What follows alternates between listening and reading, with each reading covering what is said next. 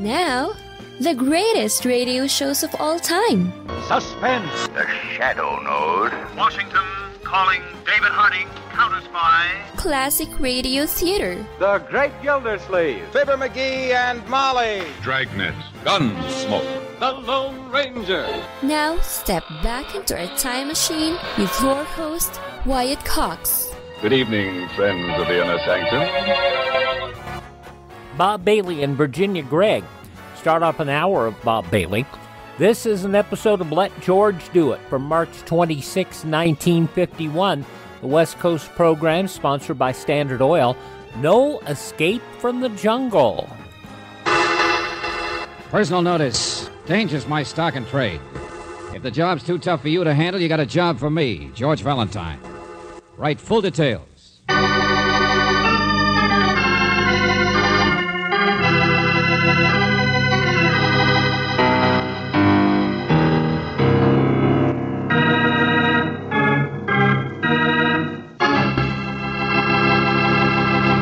I wonder if the time will ever come when George Valentine runs into a problem that's even too big for him to handle. So far, he's been lucky. But you never know. Take this Peter Van Rassel that he's about to tangle with. Peter is one of those charm boys with an accent who just arrived here from Rangoon. He looks like the type of character who could handle himself under almost any circumstances. But he must have hit a snag, because right now, all Peter has in mind is let George do it.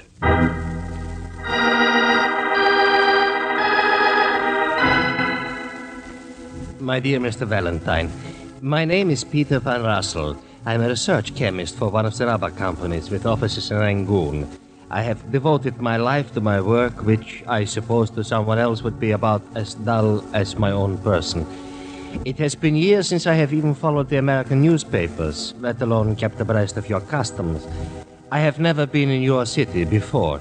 Now, I say all this so you will understand how impossible it is for me to locate a certain man without your help. A man who, like myself, has just arrived from Burma. A man who is here, but is not here.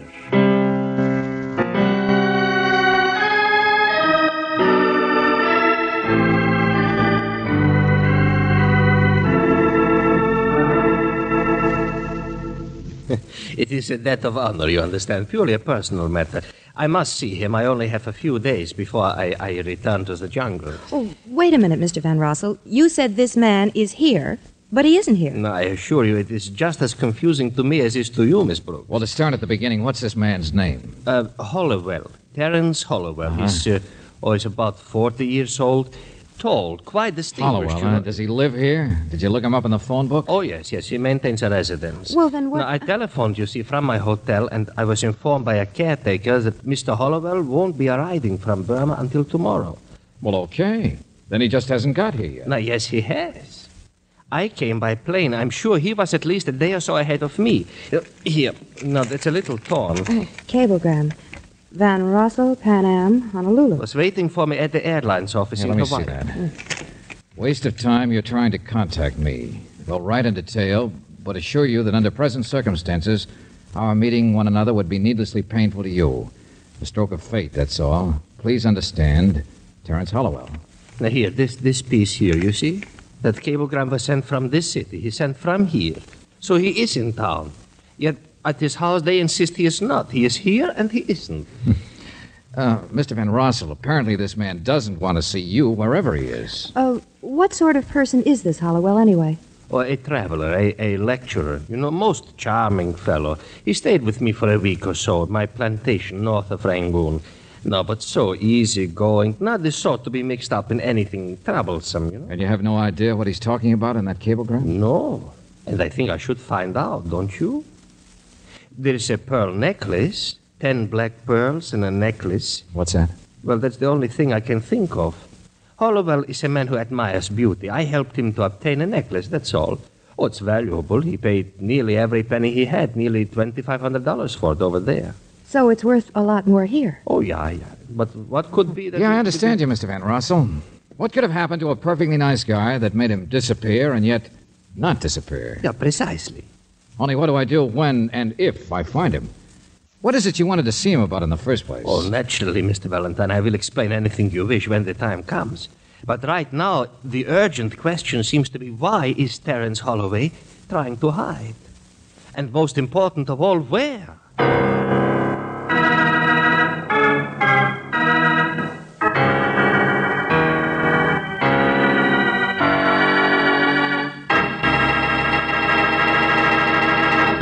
George, Mr. Van Rossel has already tried calling the house here. I can't see any reason for our Always try. start with the obvious, Angel.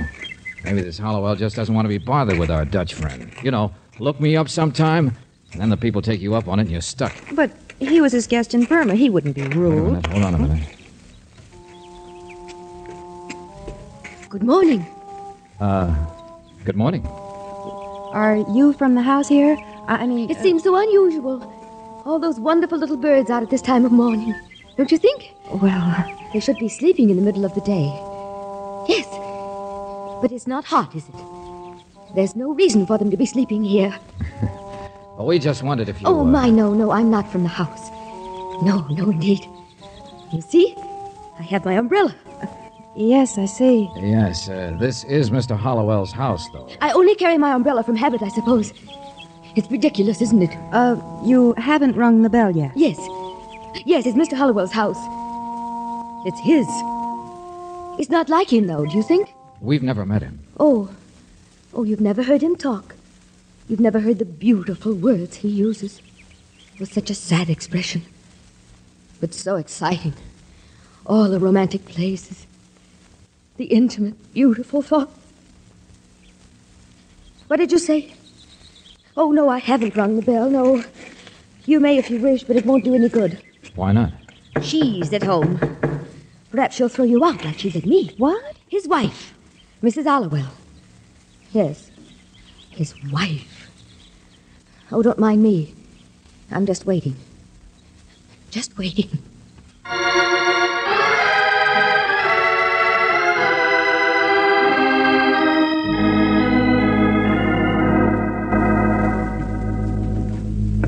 Who hired that maid? I asked you, who hired that maid? Lisa, for heaven's sakes. Not a day over 18 and straight out of a model agency, if you ask me.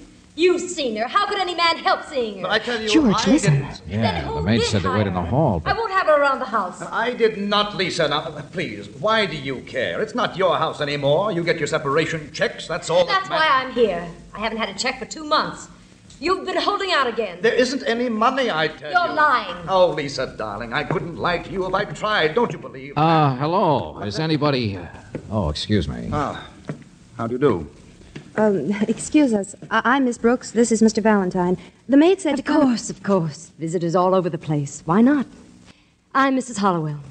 Oh, but then you must be Mr. Hollowell. My name is Cy Kirby. And you walked in and are offended because I make a lot of noise. All right, I don't mind. I'm a nasty woman. Mr. Kirby is my husband's business partner. He belongs here. I don't. He's the one you want to see. What club do you represent, Mr. Valentine? What club? Don't tell me you're a process server. Which one of my husband's rich women friends do you... Lisa, isn't it about a lecture? Really, that's our only business, you know, travel talks. And I just assumed you were like the lady out there with the umbrella or the committee of women out in the hall. No. Newspaper, that's all. Wanted an interview. We understood Mr. Hollowell had just arrived from Burma. He won't be back until tomorrow. Yes, that's right. Tomorrow. Oh, I see. Well, I understood he might have arrived already. No, but I'm sure Mr. Kirby can tell you everything you want to know about my husband. Of course. Every bit of publicity counts. Well, look, I wondered if we could get a picture of Mr. Hollowell. Naturally. Delighted. I suppose even Burton Holmes needs a little press cooperation now and then. Come along. We'll find a photograph in his desk.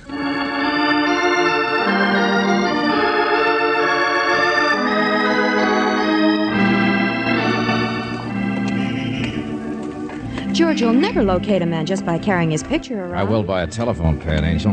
What? Yeah, it was on his desk. There's the name of an employment agency scribbled on it. It may be just a cockeyed hunch, but come on. Flavin Home Service Employment Agency.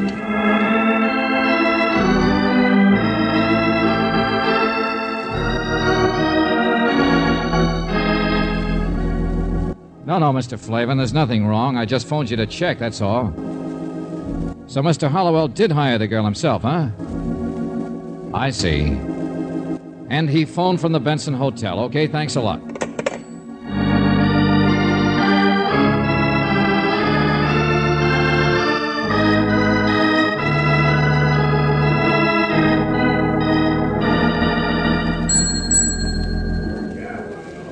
Now, the man in the photograph? Why, yes. Oh, yes. He's staying here at the Benson. His name is... Could you just tell me what his room number is, please? 325. Oh, but his key is in. I think he's probably across the street. What's this all about, Mr. Valentine? You mean that theater over there? No, a little jewelry store. I've seen him go in there before. Jewelry? Yeah. George, remember the pearl necklace? Yeah. What's that? I don't know, friend. It's all too much for me. Suppose we just wait... What's the matter? Give me that photograph. George! That's him, isn't it? Oh. May I have my key, please? 325. Mm-hmm. These people were just asking about you, Mr. Smith. Oh, they were? Mr. Smith? Why, yes, young lady. Mind if we step over here a second? Well, no, not at all. But what do you wish to see me about? It's Hollowell, isn't it? Isn't that your name? Oh, why, yes. But who are you? I don't understand. Neither would the clerk over there if you told him. Neither would I. No, I don't think there's any law against a man being incognito, is there? Who sent you? My wife? Her lawyer? Well, that's the obvious explanation, isn't it? She has a little trouble collecting money from you, I understand. Well, I suppose everyone has money troubles. Never mind, I'm not interested. But what is it you want? Every minute I want less and less, Buster. Come on, Brooksie. We've done our job. Nice to have met you, Mr. Hollowell.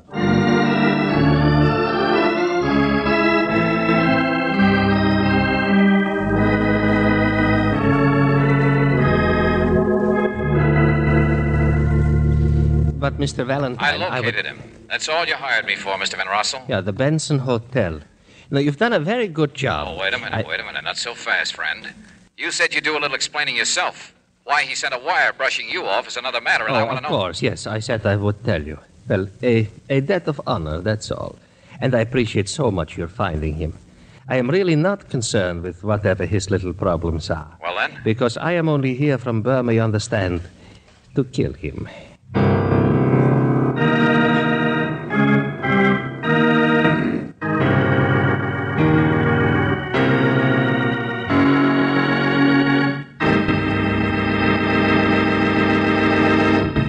March 26, 1951. Let George Do It on Classic Radio Theater with Wyatt Cox. Now on Classic Radio Theater with Wyatt Cox, more of Bob Bailey, Virginia Gregg, Let George Do It, March 26, 1951.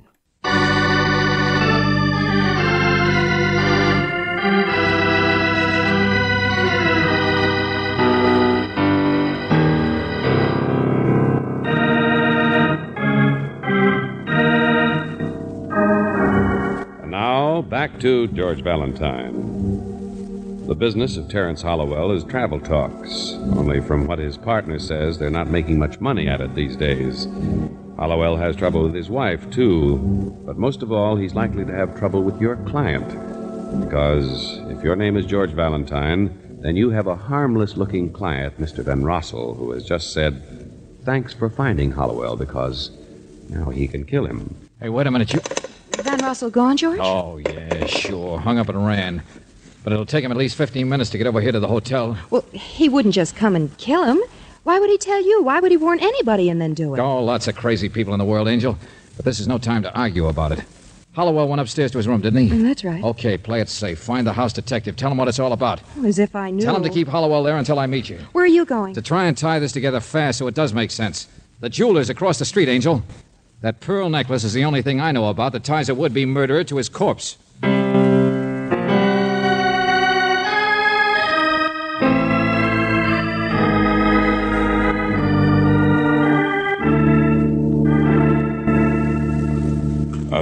Yeah, beautiful. Such pearls I have never seen. You mean this is it? This one right here? Yeah.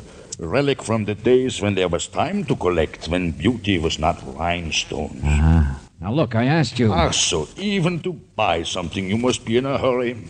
All right. $15,000. There, you see. Now you think it is too much. Such a hot day, you should take your time.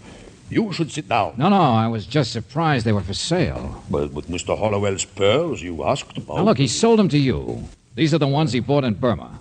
I know the man who helped him get them. Yeah, well, of course he sold them to me. Now I sell them. But he's been spending a lot of time over here. His hotel clerk said he was over... What do you do? Make puzzles for yourself?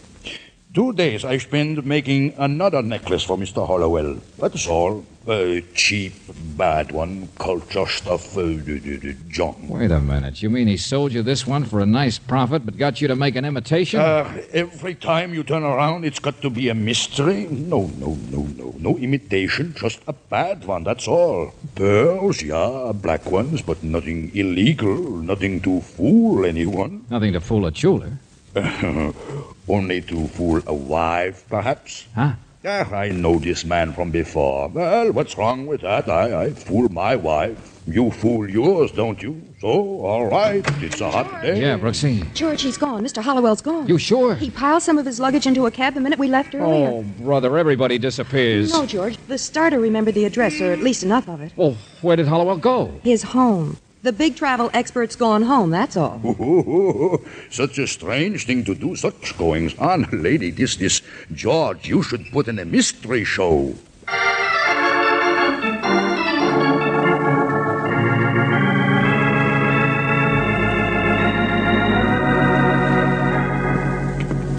Mr. Valentine, I'm so sorry I was rude this morning. Oh, not at all, Mrs. Hollowell. Through here, please. He's unpacking now. And look here. He brought me this. Pretty necklace. Oh, you already noticed it. But see, it's real black pearl. Nice husband. He bought it with his last penny in Burma. I know it was, because Cy keeps the books and he told me. How could I stay angry at a husband like that? Oh, Terence. Terence, darling. Yes, my dear? I won't keep him long, Mrs. Hollowell.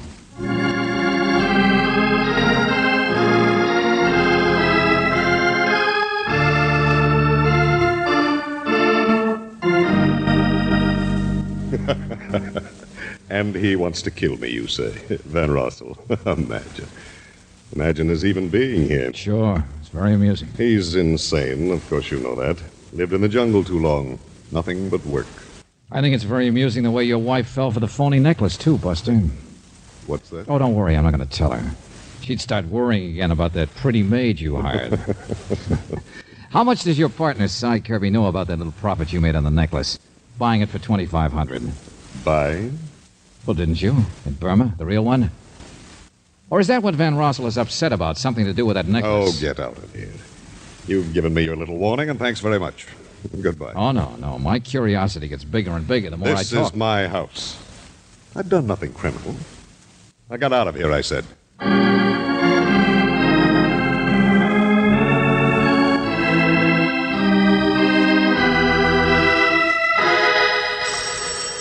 I'll get it, George.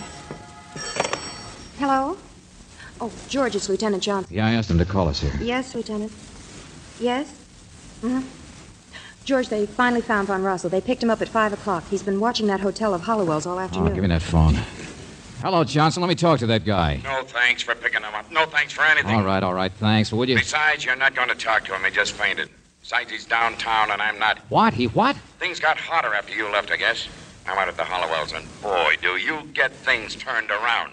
That Van Rossel of yours is the only one who couldn't have murdered him. Murdered? You heard me. Hollowell, the big travel and charm boy, stopped 3 bullets.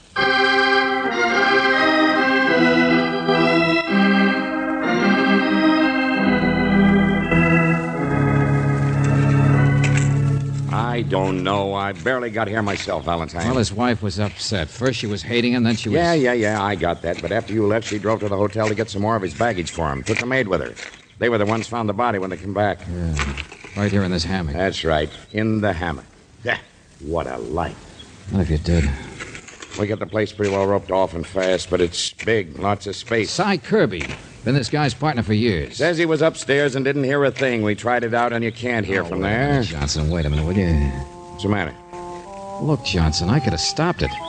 I could have added up all the little tips and stopped it. Take it easy. The guy was a heel, big soft soap artist, big fake, romance for the buck. But I could have figured out why a man would tell me he was going to kill in advance. Sure, a debt of honor. Look, I told you Van Rossel wasn't within miles. He hired me to find the guy, showed me a wire. But suppose it wasn't his wire. Yeah, Torn, that's right. First part of the name was Torn. Beat yourself with something I can recognize, will you? Look, Johnson, every little thing adds up in one direction. So funny the bird should be awake in the middle of the day, she said. Said it wasn't hot on a very hot day. Look, I know I'm crazy, but so's murder. We don't even scratch the edges of it, Johnson. But an umbrella does. Huh? Yeah, look. And we'll wrap this up following some messages from your favorite radio station. March 26, 1951. Bob Bailey, Virginia Gregg, Let George Do It on Classic Radio Theater with Wyatt Cox.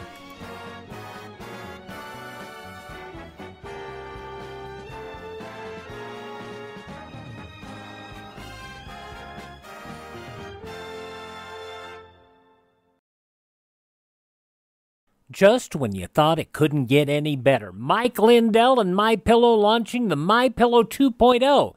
Now, when Mike invented MyPillow, it had everything you could want in a pillow. Now, nearly 20 years later, he's discovered a new technology that makes MyPillow even better. Of course, the patented adjustable fill of the original MyPillow, but now with brand new fabric with a temperature-regulating thread, it's the softest, smoothest, and coolest pillow you'll ever own. Say goodbye to tossing and turning and flipping your pillow over in the middle of the night. And more great news on the MyPillow 2.0 buy one, get one free offer with my promo code Wyatt. MyPillow 2.0 is 100% made in the USA, 10-year warranty, 60-day money-back guarantee. Go to MyPillow.com, click on the radio podcast square to receive the MyPillow 2.0 buy one, get one free offer. Use my promo code Wyatt or call 1-800-928-4715.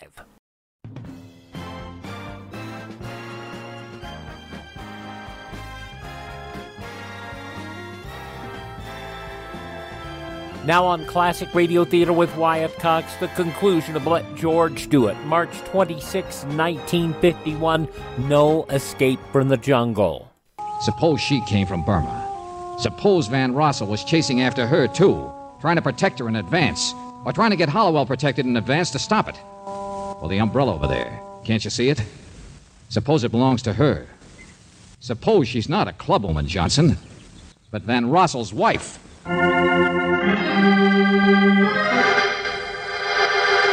George, there she is. Yeah, I know. She's got a revolver. She's watching us. Stay where you are. All right, lady, sure. Now, don't worry. My name isn't Hollowell. I killed him. Did you know that? I know. But take it easy, please. It's all over. No, it was all over a week ago. He told me that when he left Burma. But I wouldn't believe She was in love with him. Oh, George, the poor thing. No, just waiting till he got here to shoot him. Oh, leave me alone. Please, leave me alone. You are Mrs. Van Rossel, aren't you? Yes. Yes, I was. I mean... I know. Your husband told me about Hollowell visiting you for a week. I followed him. What of it? So I'm a stupid, middle-aged fool. I saw the cablegram that missed you in Honolulu. Get away, please. Please get away. I'm sorry, lady. I want that... All right, Brooksie, take it easy. She's shooting in the dirt. She doesn't want to hurt us. It's just Hollowell that she... Stop it, I said. Get away. Hey, that's 3 shots, Brooksie. And there's 3 in Hollowell. That makes 6. All right, it's all over now, lady. You've done all your shooting. Get away, I said. Oh, brother, have I been wrong? George, she's pointing it at herself. Hey, look out! Bring that. Yeah, sure, lady. Still another shell. All right, now let's see your purse. You've got your purse, haven't you? There it is, George. She dropped it. No shells there. Huh. Guess we did some good after all, Angel. Everybody else had a motive, too. Wonder which one shot him first. I shot him. Lady, you fired your gun 4 times just now.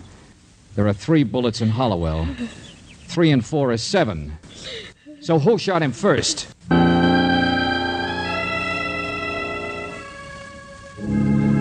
Cy Kirby, Mr. Van Rossel. He was the only one it could have been. You see the others, his wife and the I maid. understand, yeah. Well, they got him fast enough. He didn't have any story cooked up. It wasn't premeditated or anything. Of course. I think they'll be able to prove that your wife only shot a dead body, Mr. Van Rossel. Yeah, I see, yeah. You don't really, do you? I mean, you still haven't told us about your wife and Hollowell. And Kirby, that was his partner, yeah? There was, some difficulty? Well, he'd been holding out on him. Over $10,000 profit on a necklace. The only reason Hollowell lied about his return to Kirby was to give him time to arrange for its sale without anyone knowing. Been going on for years, apparently. This time Kirby caught up with him. Oh, it wasn't really that, though. It was Mrs. Hollowell. No matter how mad she got at her husband for carrying on with other women, no matter how many times they separated, she always went back to him. And Kirby couldn't stand it. He loved her, too. It's always love, one way or another. The same as your coming after your wife, even after she'd left you. I suppose there will be a trial. I suppose my wife... Well, there certainly will be an investigation. Maybe about shooting somebody who's already dead, but... Why won't you talk about your wife? Why won't you tell me what I want to know, that silly business of the necklace that kept confusing us? That was a wedding present I gave to her years ago. She gave to him. That's all. Nice guy, Hollowell. Yeah. But your wife, I mean, she knows that you came after her trying to help. She knows what you're really like, or she wouldn't have tried to kill Hollowell. Don't you understand that? Yeah. Yeah, this is a dull place we live in. And I am not much excitement myself, not glamorous like United States. No. We work it out somehow. Don't worry so much. Goodbye. What was that line of yours, Brooksie? One way or another, it's always love. Go on, darling. There's nothing I'd rather hear you talk about.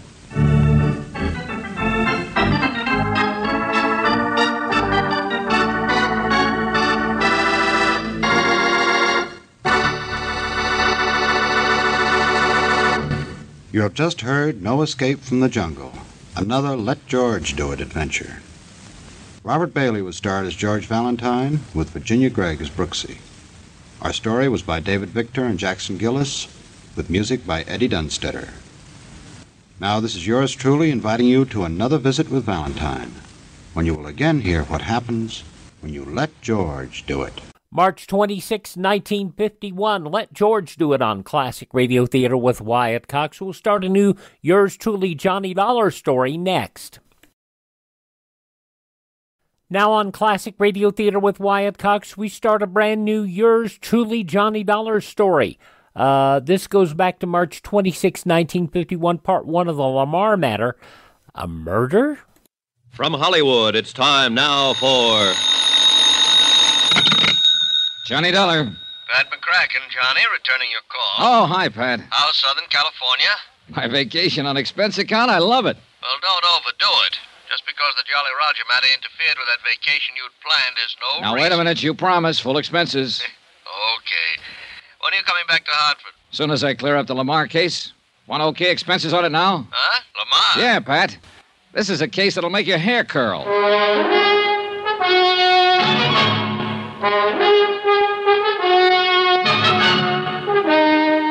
Tonight and every weekday night, Bob Bailey in the transcribed adventures of the man with the action-packed expense account, America's fabulous freelance insurance investigator. Yours truly, Johnny Dollar.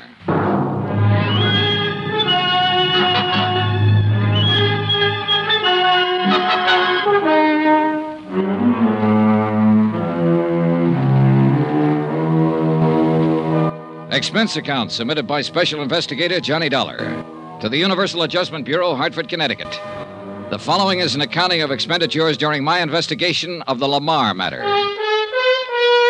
Expense account? Forget it. I'm on vacation. As far from Hartford, Connecticut, center of the insurance business as I can get. Yeah, I'm in La Jolla, California, and I'm staying in a big ritzy motel called El Crescenta. Alone. Oh, there is a girl down here. A lot of them, in fact. But one in particular. Phony Lamarr, her name is. Sounds like somebody in show business, doesn't it? But she isn't. Tall, 5'8", brunette, pretty as the devil.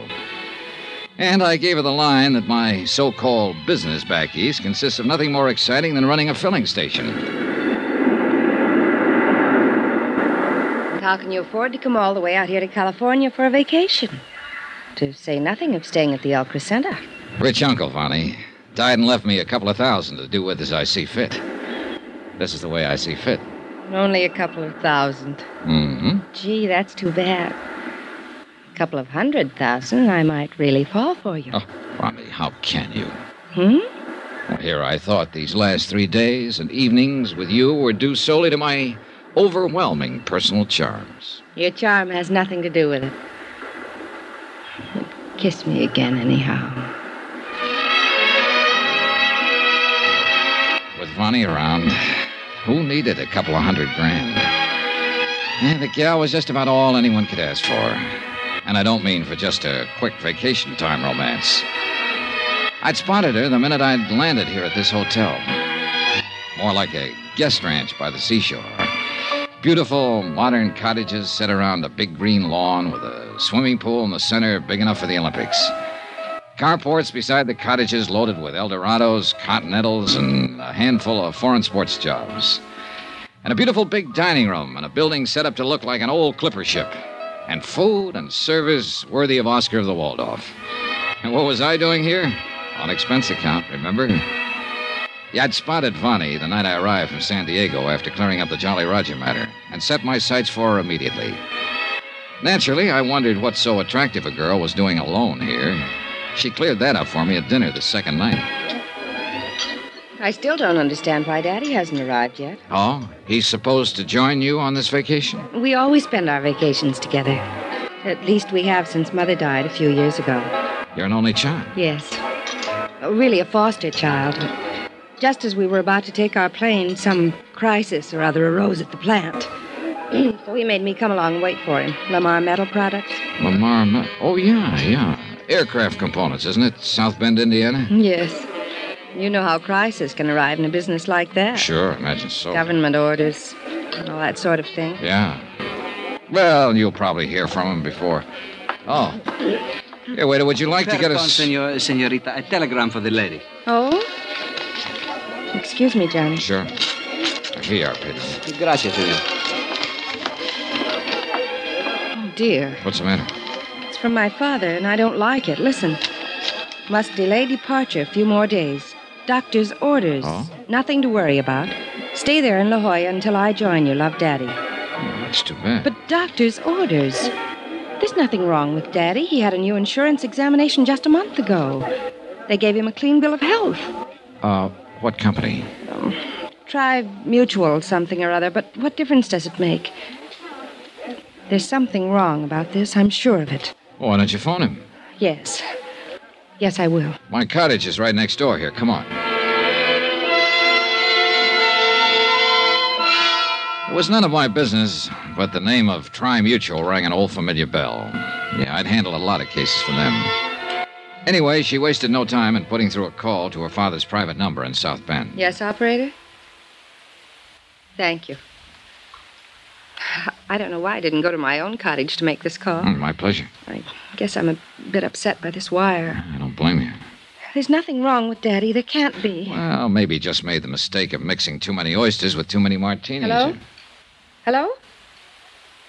Daddy, what's this telegram you sent me? Oh. Oh, I see. Oh, well, you had me scared for a few minutes. Oh, yes, fine. Mm-hmm. Yes, if you must know the truth, I have. Johnny Dollar. Uh-oh. Very. Careful, gal. Oh, he says he runs a filling station, but I don't believe him. I'll tell you all when you get here. And hurry, darling, please. All right, Daddy. Good night, dear. Oh, thank goodness. You don't know how close your guess was, Johnny. Oh? It was just a slight case of indigestion.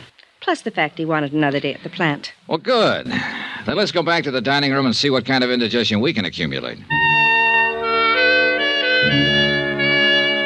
that started it. 3 days and nights of as much fun and relaxation as I've had in years.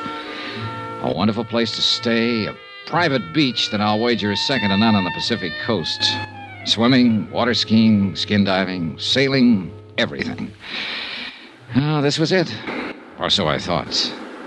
Oh, why make any bones about it? I'm a sucker for romance. And believe me, it wasn't hard to be serious with Vonnie. Johnny. Yeah? This is nice, isn't it? Mm-hmm. I don't believe in love at first sight. Do you? No. No, But it is nice, isn't it? Hey, whoa, gal. It'd be much too easy to fall in love with you, Bonnie. And I mean the forever kind.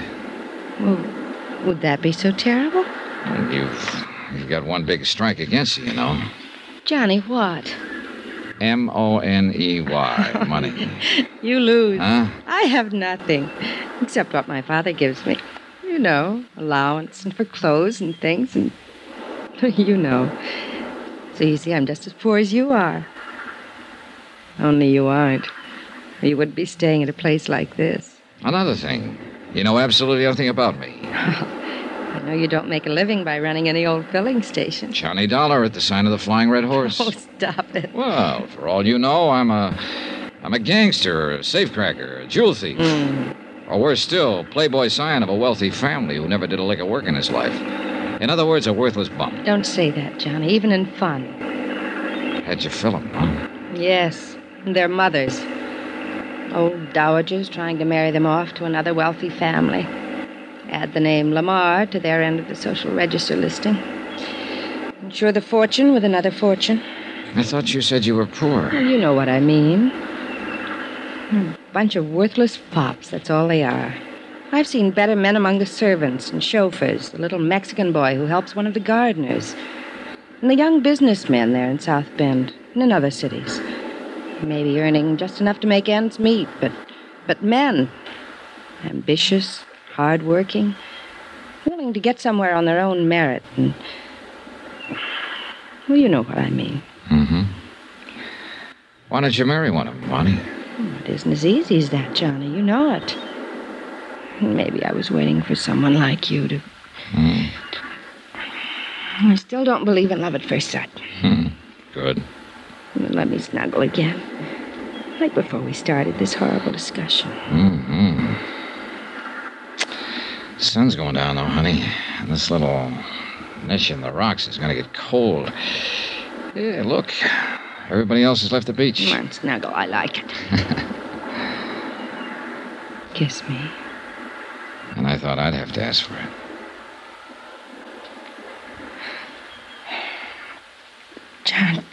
Johnny, what do you do? Well... Well, I'll tell you. I live in Hartford, as I told you, and I'm really... Listen. He's calling you. Yeah, you too. Oh, the spoil sport. Well, maybe it's word from your dad. Here, up you come. Oh, I hope so. Come on, Johnny. Pedro! Pedro! Over here. Here we are. Here. What's up? Oh, senorita. Telegrams. Telegrams? The one for the senor was marked Rush, so I rushed. Good boy, Pedro. Here. No, I'll tip you when we get back to the motel. Stop by my cottage. Johnny, it's... What's wrong, Bonnie? It's from our family doctor. I'm afraid... Here, you read it. Sure, I'll be glad to. Regret having to inform you your father died a few hours ago. Suggest you return to South Bend immediately. Oh,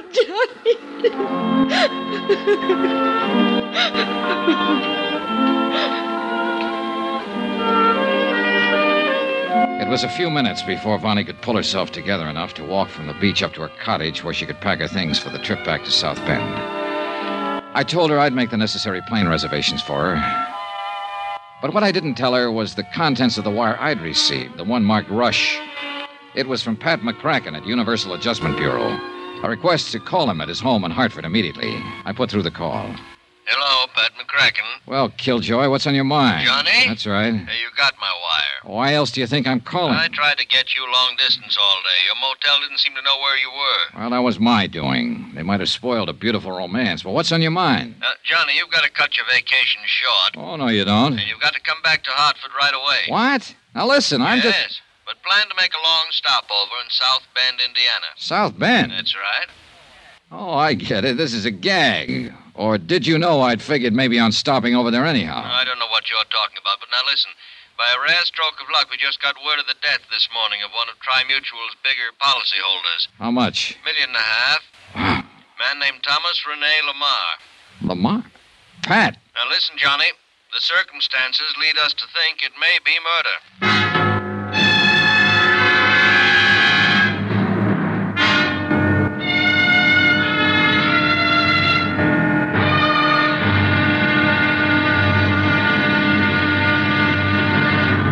Now, here's our star to tell you about tomorrow's intriguing episode of this week's story. Tomorrow, a set of circumstances arise that are enough to keep a man from trusting even himself.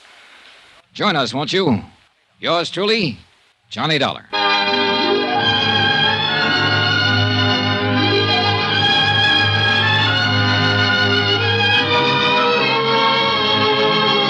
Yours truly, Johnny Dollar, starring Bob Bailey, is transcribed in Hollywood. It is produced and directed by Jack Johnstone, who also wrote tonight's story. Be sure to join us tomorrow night, same time and station, for the next exciting episode of Yours truly, Johnny Dollar. Roy Rowan speaking.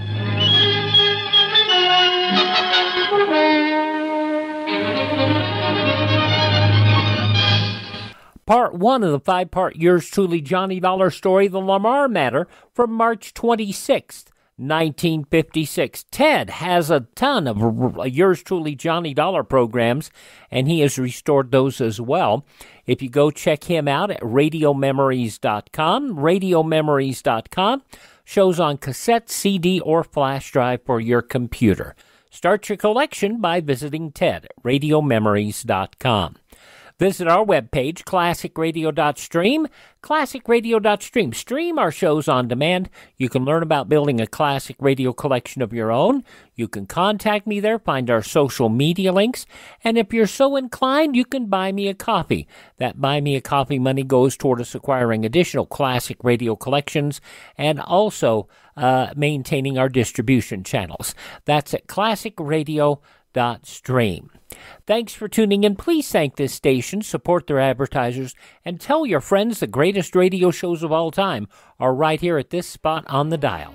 Classic Radio Theater with Wyatt Cox on your favorite radio station.